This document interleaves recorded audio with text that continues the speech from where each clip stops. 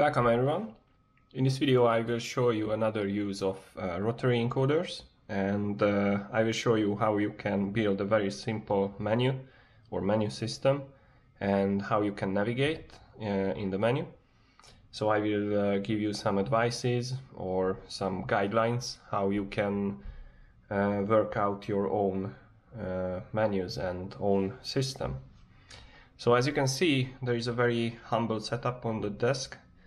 So we have this 16:2 LCD.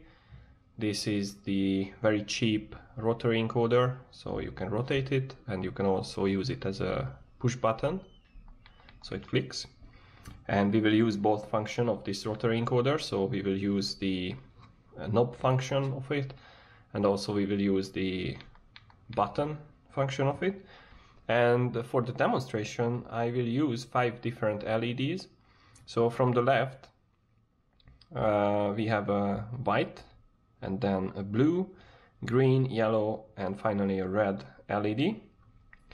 And the purpose of them, you will see it, but basically I will just switch them on and off, and that will demonstrate how you can enter the menu or exit the menu or perform something. So that's what we have, and they are just controlled by the digital pins of an Arduino Uno. And so the Arduino Uno will provide the 5 volts, and then there is a resistor between the negative side of the LED and the ground, and that's what and that's basically the whole circuit here. So the Arduino is down here. I have a sort of an extension board with a very small prototype board here, so I could put together these things on a very tiny space, and that's very nice. So let me show you how this works by connecting this to a power supply. So I just have my mobile charger here, and then I hope that you can see the screen properly. So I accidentally touched this thing, and sometimes yeah, the button is not the best and jumps, so yeah, but now everything is off, and what you can see here is basically white, blue, green, yellow, red, and this is click. The CRK is not clock but click here, and it will just give you the number of clicks, and the number of clicks here is the click caused by the rotation, because between each let's say fixed point of this rotary encoder there is a click. So when you rotate this knob you can feel a click, and that's what I count here. So what I do here and what is the concept, and I will of course show you the drawing of the connections, so the schematic layout, and also I will show you the source code, but first let's just talk about it. So what I want to show you here is basically that, for example, now we represent the menu or options, the different levels or the different options in the menu, we represent them by the LED lights. And what I will do is that I will step in this menu by rotating the rotary encoder, and I will enter or exit by clicking the button. So for example, in this example that will look like that I turn on or off a certain LED. So what we see here now is that the CRK equals 0, and that means that we are in the 0 position, because you know that in programming languages the 0 is the first place or the first level. So here we are actually standing in the W part. So if I click once, then the white LED should turn on if it works properly. So sometimes I have some problems with this rotary encoder, but yeah, you could see that I turn on the LED, we are still at the same spot, and now this turned up, so now it's 1. And if I click again, and if it works properly, then the LED should shut down and this will go to 0. So let's see what happens. So this is it. So now I increase this number to 1 by rotating the rotary encoder by one click. So this is now at 1. So we hypothetically stepped into the new option in the menu, and that is the B. So we are going to turn on the blue LED if I click the button. So now it's on, and yeah, so when it's on, that means that I changed the value of a variable. And that's one simple thing that you can do in the Arduino code, but you can also enter a function, or what I did here is basically I changed the status of the leg, which is connected to the LED. So from low, I switched it to high, and that means that I turned on. But for example, if you have a relay, you can control relays with this similar strategy. So you just turn the relay on by activating one of the pins which you have connected to the relays. And for example, you can turn on the light in your room, or turn on the heating if you have some electric heating, and so on. It's up to your fantasy. So now let's go to CLK number 3. So we jump and leave this on. So since we changed the value of a variable which is related to the LED, it doesn't matter if we step away. So now I go to CLK3, and that should mean that we are at 0, 1, 2, 3. So we are at the Y step, and that is the yellow LED. So if I click the button and it accepts my click, then we will turn on the yellow LED. And it's on. Now we have changed the Y value to 1, which means that it is turned on. And let's finally just turn on the red LED just for fun. So now the clock is 4. So now the CLK is 4, and that is the 5th LED because we started from 0. So let's turn it on. And it's on. And now if I click again, then I wrote the software in such a way that if the software sees that the value of the clicks is larger than 4, it initializes the value, and it says that no, it is 0. So it goes in a ring basically, or in a circle. So when this value becomes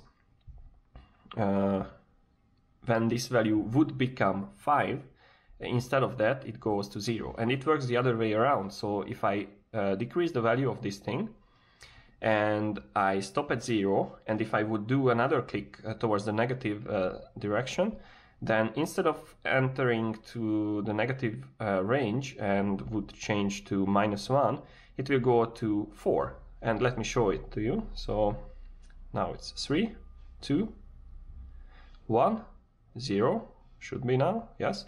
And now instead of -1, it should go to 4. And it's 4 now. And this is a very, very simple if else condition or statement. So I will show you how to write this. But this is basically how you can like go round and round in a menu. So let's say you have a few options and you are at the end of the list and you don't want to step back. But when you step to the next item, which is basically stepping out from the menu, in that sense that there are no more items in your list, then it would just jump back to the first item. And I think that's very comfortable, because if you have, let's say, 10 items and you are at the position number 8, then you don't want to step back that 8 steps to the first, but you want to just step 2 downwards, and you will end up on the top. So that's what happens here, and also in the other way. So if you want to go to the position number 9 from the position number 1, then you just have to go backwards and it will be there much more quickly. So now we have 2 LEDs off. So let's turn them on as well. So now I go to 0 and then I turn it on. So you see that the white LED is on. And I have to go to number 2 here. So CLK equals 2. I turn it on, and it's on. So everything is on now. And now I just turn this thing, and nothing happens, of course, because we are just stepping through the legs, but we are not activating anything. So now let's turn off the CRK equals 4, so that will be the red. And then let's go 2 steps backwards just to practice this thing. So this should be the green, and let's turn it off. And then let's go back to the blue one, so that's number 1. I turn it off, that's off. Let's go to the yellow one, and let's go to the white one in the positive direction. So 4 and 0. So it's done. So this was basically the whole demonstration, what I wanted to show you, and I will explain a bit more details during the part where I show you the code. Of course, it will be in this video as well. So yeah, I just wanted to show you that you can build a very good menu or very good structure of menu on a very small screen. So of course you don't have to use something like this, but for example, if you would have a long list, then at every third line, so when you would print the third line after printing 2 here, you just have to redraw the whole screen and just put here in the first line the line number 3 and line number 4. And then if you would jump to the line number 5, then you redraw the whole screen and you put the line number 5 here and the 6 here, and so on and so on. So you just scroll through the list, but at the same time you just print 2 lines on the screen. And by this you can do this very easily. What I do here is I print these letters and then I never touch them. I only rewrite the numbers here, and that's all. And I don't update the screen only if I update one of the values, but not in any other cases. So it's not updating continuously, because we are not doing anything which requires like a continuous attention or continuous updating. So here we just simply work with this occasional updates when we do something with the rotary encoder. So basically when we turn on one of the LEDs. So yeah, I think it will make more sense if I show the code to you.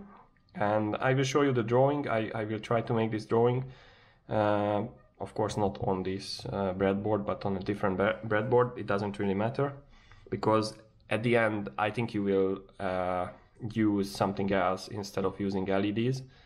But yeah, as I said, you can turn on and off anything with this. It's up to your imagination.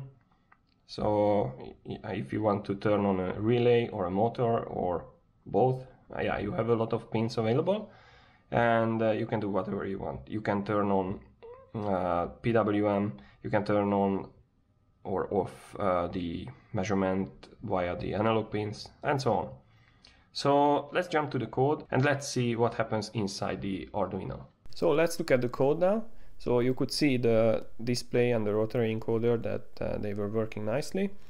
So this is the library for the LCD, and you can see that the data is the A4 and the clock is the A5, and this is just a general I2C connection. So all the I2C devices are connected this way.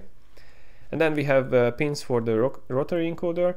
So we have the CRK, the DT and the SW, and you can see that the CRK and the SW are attach interrupt compatible pins. So the 2 and 3 pins are made for that purpose.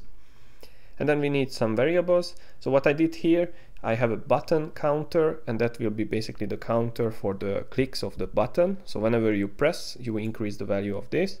And the same for the rotate counter. So whenever you make a click by rotating the encoder, you will increase the value of this variable. And then there is a Boolean value for the rotated and also for the button pressed. They are quite self-explanatory.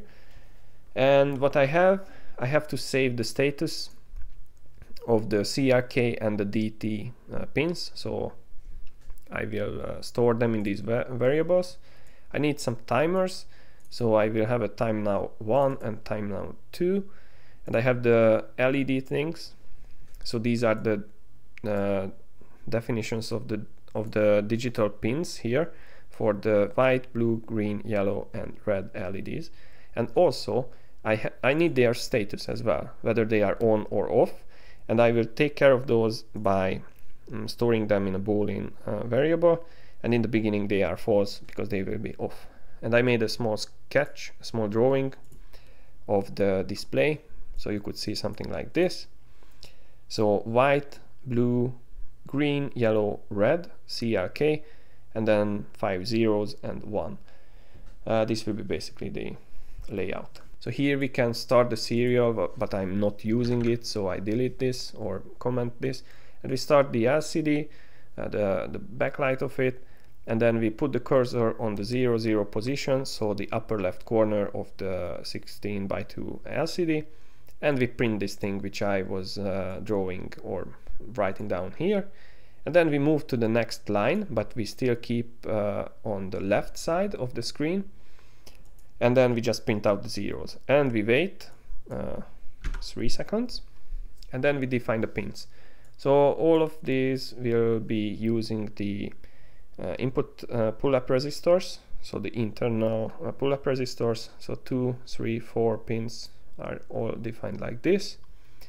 And then the LED pins are outputs, of course, and after defining them as outputs we also turn them to low. And here we have to read the status of the CRK and the DT pins of the rotary encoder. So that's what we do there. So we will see if they are high or low, and we store them as like the previous states, because we will compare the next status to these when they are moved. So this is when they are not moved. And then we start with these attach interrupts. So for the rotate we always look for change, whether it is going high to low or low to high, because we want to distinguish between these two, and that's why we look for change. And for the button we always keep the button on high by default, and when we press the button it will be pulled down to ground, so we are looking for a falling edge of the square wave basically. And we start the time now 1 timer, and that's all. And the loop here is very, very simple. So we have the print LCD and the button checker functions. Let's see the print LCD. That should be very simple. So here what is happening is, if the rotated Boolean is true, so if we rotated the rotary encoder, then we increase the counter in the corner, and that is basically the CRK. So if you go back here, so we will update this number, and then we just set this to false.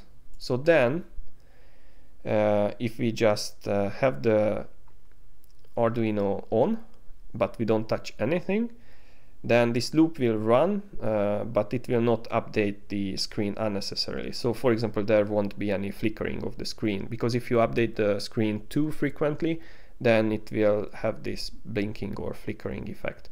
So then we turn off, and we will never ever enter this part of the code if this is false, and that's very good. So then let's see what is this button checker, and that is down here. And that is one of the difficult parts, but it's not that difficult. So if we press the button, and later on I will show you how this becomes true. If we pressed the button, then this variable becomes true. And then I put a switch case statement here. So what I did is, as you can see, we have numbers. So 0, 1, 2, and it goes to 4. And that is 5 in total, and that is the number of LEDs. And this is what I tried to explain you during the demonstration, that if I rotate the if I rotate the encoder, Then we start from 0, we go to 4, and that is happening here. And then if I keep it rotating, then after 4, 0 will come. So then what this does is we read the value of the rotate counter, and based on that we enter one of these cases. And I just explained one, and all the others will work like that. So the case number 0 belongs to the white LED. So we see that if the status of the white LED is false, so if that was basically the previous state of that, then we turn it to true, and first of all we just turn the status to true, and then we write it with the digital write from low to high. So this means that basically that the white LED is turned on. Otherwise, so if the white LED status is true, then we change the status again. So the white LED status will be false, and this will be low. So what happens here is the white LED is turned off. And then at the end of this, so whether this is happening or this is happening, we change the display, change the value on the display. So we go to the designated spot and we just print the status, so basically this. And if it's false, it's a 0. If it's true, it's a 1. And that's how we manipulate these numbers. So I was discussing this number here. And then the following things are going like that, are going in the same way. So we just see if the number is 1, then that means that we are standing here.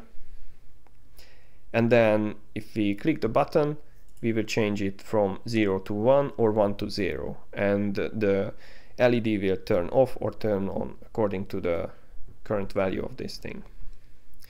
But how did we end up with this button pressed stuff? So let's make that the following thing. Oh, and yes, sorry. Before that, so we go through all of these cases, and then at the end we have to reset the button pressed value to false, because otherwise we would always enter this switch case, and in that case the LED would flicker again, because then it would always read the status and it would always rewrite the screen. So that's not good, we want to avoid that. But how did we end up with this button pressed thing? So that is basically here, and that originates from here. So when you press the button, we trigger this interrupt, and we enter this function. So this is the button pressed, as you can see here and here. And we start another timer, and I will tell you why. But I also brought it here, so it's a software debounce. You cannot click the button too quickly. You have to wait half a second. And why? I did this because sometimes if I press the button, it is bouncing. And I tried it with capacitors and stuff, but it was not stopping. I could not get rid of the bouncing. So what I did, I just introduced this small function here. And it's not complicating too many things in this interrupt, because you should make this very simple. You should not do too many things in the interrupt function. But here there are not too many things. But what we mainly do is that we change the button pressed value to true, and that's all. And if it's true, then when we check the button with the function which is running in the main loop, then we will do something according to that. So this is all.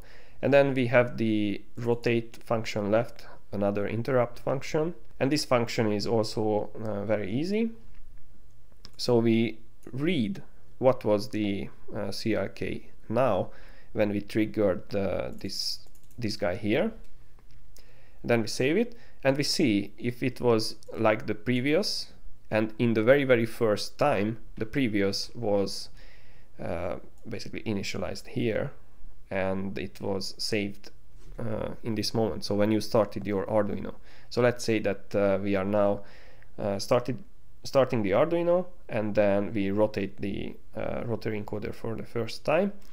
So then we read it once here, and then we read it again, and then we compare these two, because the comparison will allow us to know whether we were moving in one or the other direction. So we see what happened with the CLK, and then we also read the current status of the DT.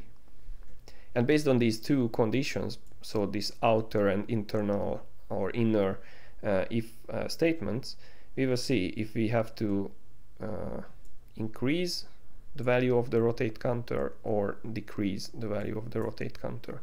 And then we have to reset the CLK value or store it. And I also changed this part to true. So the code, the rest of the code will know, for example, the print LCD, that we rotated the rotary encoder. So that basically that if we rotated, we either increased or decreased the value of the rotate counter, and that will be updated right here. And what you can see here is then this rotate function is an interrupt function, and I'm doing some things here. So there is a lot of, first of all, there is a digital read there and things like that, but as I noticed, it doesn't really interfere with the Arduino, so you can keep this here. Maybe these things can be moved out, but I kept it like this. If you accept it, you can use it, or if you don't, you can improve it. Even you can let me know in the comments if you found some better way to tackle this set of actions. But for me, it works fine, and I'm quite satisfied with it. And I'm not a programmer, so I can allow myself to have such a crappy code. Yeah, so now we learned how to increase or decrease the number of this variable, and based on this variable we will do some stuff. And also the rotate counter will bring us back to this button checker, because we press the button, and that will just allow us to enter this part of the code. And then based on the rotate counter that we changed with these things here, we will enter the different cases based on what is the actual value of the rotate counter. So that's how the switch case works. And based on those, let's say it's 3, then we know that we have to modify the yellow LED, and that will be modified based on the previous state. So if it's on, then we turn it off. If it's off, then we turn it on, and we follow the status of it as well via a variable, which is a boolean. So either it is 1 or 0. So yeah, this was all. It's not that complex, just 200 something lines, 250 let's say. So it's a quite short code, and it does a lot of job, I would say. It's quite useful. And what I wanted to show you with this, that if you want to build up this menu, or you want to have a list that you want to scroll through, is basically you just observe the magnitude of this number, or the value of this number, and you can write quite a long switch case. I think that's more elegant than writing an if-else or a lot of ifs. So you just make a switch case, and basically this is the menu. And inside these cases, because this is running in the main loop, you can have like sub functions, let's say. So you write another function like these kind of things, and put it here. And basically this is like, if it would be a stepper motor, then you would start the stepper motor here, and you would stop the stepper motor here. And you can do it just by using one button and the rotary encoder. So it's very easy.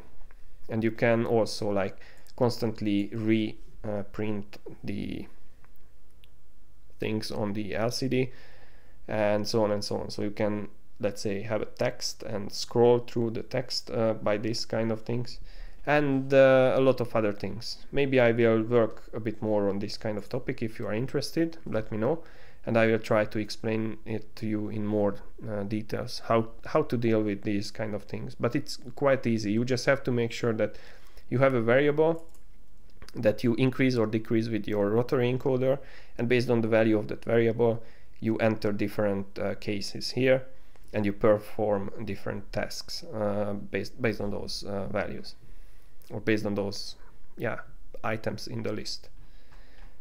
So this was all. I hope you learned something, and I hope that this was useful to you.